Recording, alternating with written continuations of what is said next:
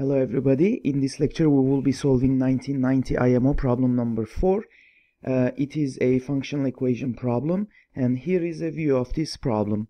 Let Q plus represent the positive rational numbers, and we would like to construct a function from positive rational numbers to the positive rational numbers such that the following functional equation holds for all x and y in positive rationals.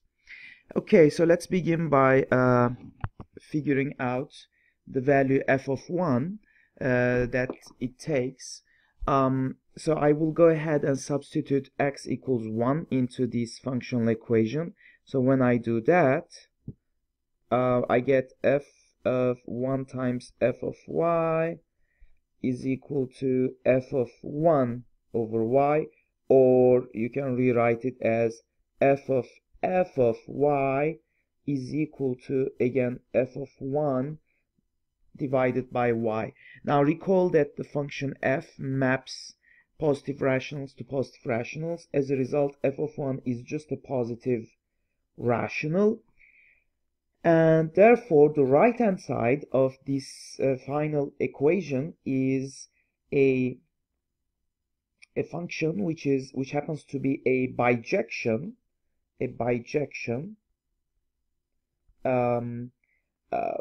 obviously, right, because it takes all the positive rational values for different values of y, right, in y. Okay, so because it's a bijection and because of two very well-known results, let me remind you of those two results.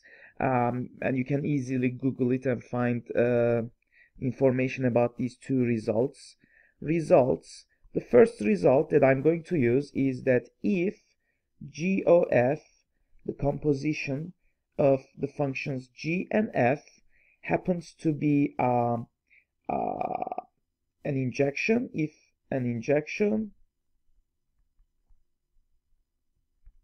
then it turns out f itself is also an injunction, a one-on-one or one-to-one function.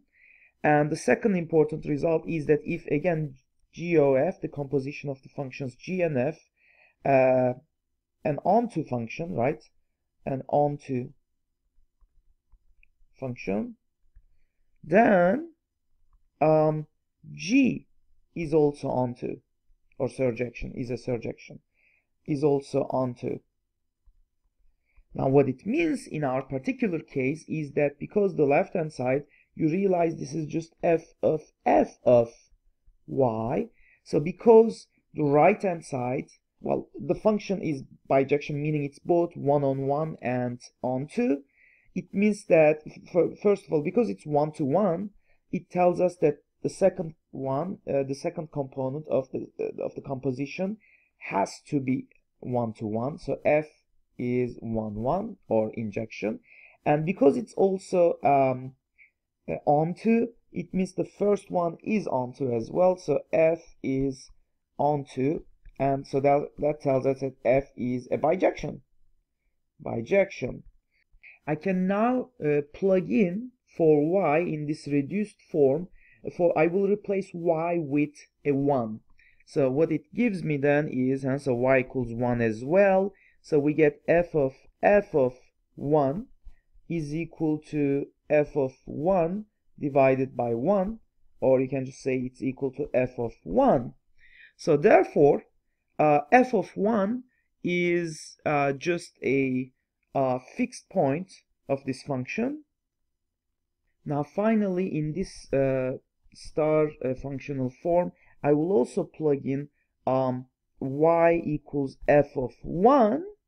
So that would be very, very fun to do. f of 1 is equal to f of 1 over f of 1, but that's just equal to 1. But recall that f of 1 was a fixed point. So this guy, the interior here, is just equal to f of 1. Oops. So this is implying that f of 1 is equal to 1. But then again, this one is also equal to f of 1. So this implies that f of 1 is simply equal to 1. Now we are ready to explore even more. So now let's go back to our thing. Let's make a claim here. I claim that our functional equation, our function satisfies f of xy equals f of x times f of y, meaning f is multiplicative, right, for x, y, and q plus. Let's just prove it. Proof. Now recall that f is onto. As a result, there exists a z in the domain such that y is equal to f of z. So anything in the range, any positive rational will be hit by another rational, right? So because of that, now I can do the following trick conveniently. So f of xy, notice I will just replace y with this expression here, f of x times f of z, which is simply equal to, by definition, original definition given in the problem, this is simply equal to f of x over z. But then I can split this as f of x times 1 over z. And now notice that we have found earlier that, we have found earlier this result. But notice, remember in this star thing, f of 1, we just later on found out that it was equal to 1. So f of y is equal to 1 over y. So therefore, 1 over z is just simply equal to f of z, but notice that f of z is just equal to y. So therefore we get that, so this therefore implies that f of xy is simply equal to f of x times, and this one here is just f of y. And that proves that for all xy in positive rationals. So we have just proven that our function is multiplicative, and it also satisfies this very nice property, 1 over x, again for all xy in positive rationals. The converse also holds true, suggesting that if one starts with these two system of equations, we will immediately get the statement of the problem, the problem statement, namely that f of x times f of y is equal to f of x over y for all xy in positive rationals as well. So this is an if and only if type of thing. And now it's time to construct our function f, knowing that it satisfies these two beautiful properties. So I'll just keep the properties above here. So let's first name all the primes. So let p sub 1 be equal to 2. So you have the list of primes here from the lowest to the highest one, an increasing sequence of primes, increasing sequence of primes. And we just observe that for all x in positive rationals, so all these numbers can be uniquely written as x equals pi to the k to the I, or from I equals 1 to n. But here notice that k sub I is just an integer, not necessarily positive, so that explains how x can take rational values as well. But because our function is multiplicative, we can easily establish or claim and establish that the function f is fully determined by its values on the primes, right? So what I mean by that is that, for instance, if one would like to calculate f of 6, because because of this feature, the multiplicative feature, f of 6 is just 2 times 3. So this is f of 2 times f of 3. So if one knows the values of the function f for primes, then one can easily find the values of f for any number, because those numbers in the domain will have a prime factorization, and because of the multiplicative feature of f, the function will go into all the terms of that product. And so therefore knowing the values that primes take is enough to determine the shape and the value of the function f. So let's define a new sequence now. Let's define a new sequence of rationals, b rationals, actually positive, I should say, positive rationals. And so we define, or we restrict, if you will, we define f of pi, or let's say we let f of pi be equal to q sub I for I equals from 1 to everywhere. By the way, f of 1 is equal to 1. We have already found it, so q sub 1 is just 1 in that sense. But yeah, but remember that the list p sub i's are all the primes. So therefore, knowing that this and having defined this, we can now easily say that f of x, which is simply equal to f of pi and the product of this shape, is simply equal to, because the function f will go inside the product, so what it will give me is the product of the function pi qi. So therefore I interchange the product operator with the functions, and now the function will even go inside the thing, so that would be equal to f of pi I raised to the kith power, and finally f of pi we defined as q sub I, so that's simply equal to q sub I raised to the power k sub I.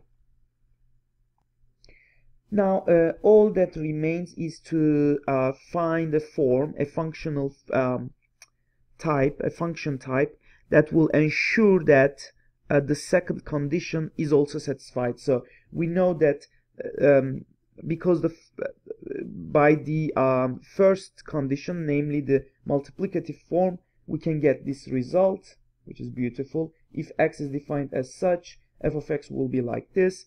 But now we need to ensure that the second condition holds as well, and for that there's multiple ways to come up with the final construction of our function f. So therefore my objective is to construct or find an f such that f of I don't need to write down any x like here, but I can rather focus myself for just the prime 1 over p, right? So that's exactly what I need to find. So I need to construct an f which will satisfy this this condition. So as I said, there are multiple ways this can be accomplished, and one way would be the following. So we need to come up with a way to define these q sub i's in terms of p sub i's, I guess. So one way to do it is the following. So define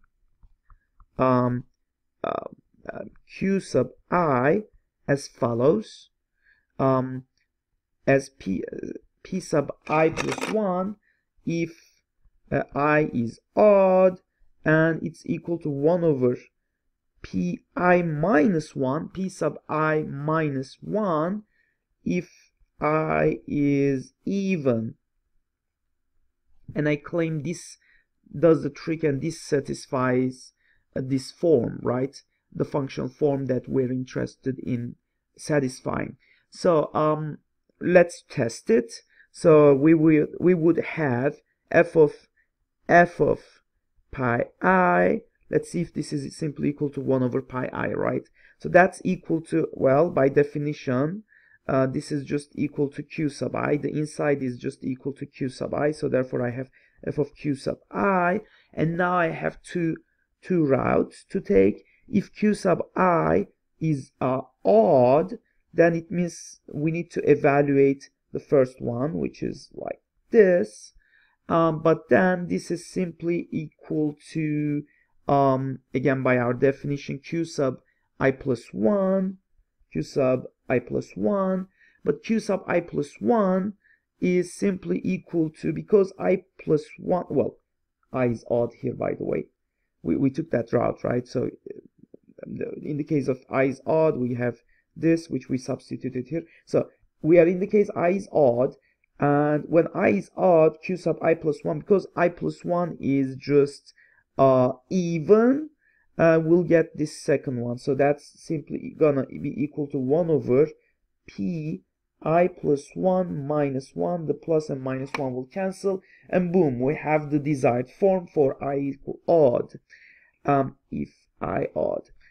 If I even, in that case, we will get f of, because in the even case we get this, 1 over p sub I minus 1, which is simply equal to 1 over, because the function is multiplicative. Let's do it in 2 steps, I guess.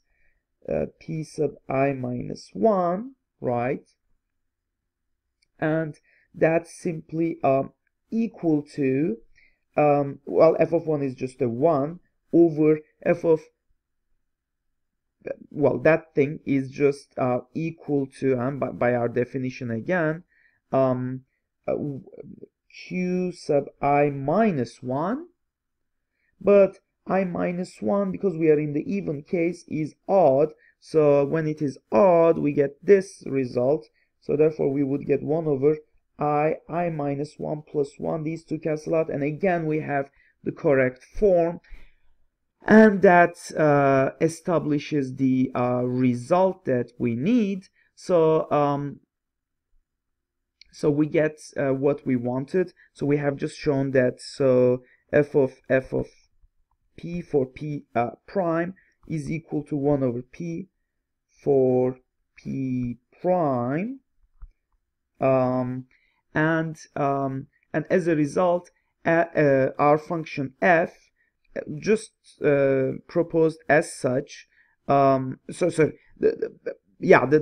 function f just proposed as such satisfies the two properties which I wrote somewhere. Yeah, these two properties. In fact, let's just call them 1 and 2, I guess. 1 and 2. So whenever f is defined like this, we can guarantee that, and for q, well, and then qi in this fashion, we can guarantee that the function will satisfy both the multiplicative form and this, and that does the trick.